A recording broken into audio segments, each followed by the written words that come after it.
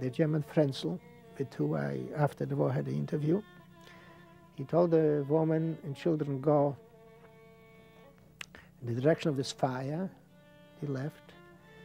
And now he started to ask the men who's a carpenter, who's a mechanic. And I was no mechanic. What could a 15-year-old boy be? But I didn't want to live so much. And wherever the Nazi moved, my eyes went after him. And I really believe that my strong will, I believe that people could influence, that something is between people, some interaction. You don't need to say it.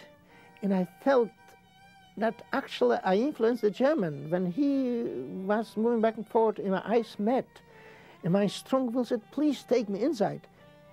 He stopped, looked at me, and said, come out, du Kleine, I should come out. And I still believe that this was my strong will. Something was which emitted from me to him. I still really, truly believe. And he told me to go out. My father didn't want to go out, he beat him. And later, when he assembled about 40 people, he told the rest to go the same way, the woman, and they left. In this way, I started to work in Soviet War.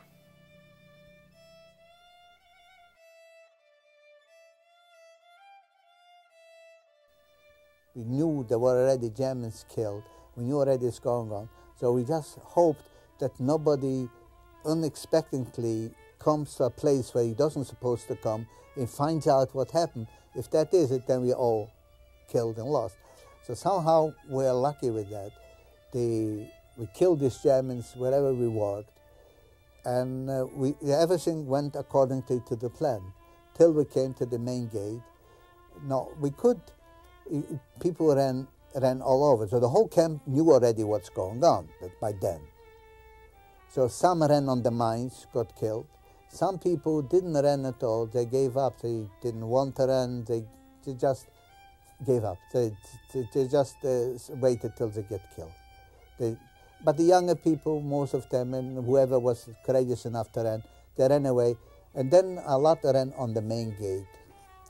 Now we started to run, and we were next to a barrack, and then I saw Frenzel with a machine gun, and he started to shoot. And more people were running, and everybody held back because they're afraid for the machine gun. And I figured, here is that. Here is maybe something. So I pulled Selma's hand, and we ran through, and somehow some fell, and we made it through the gate.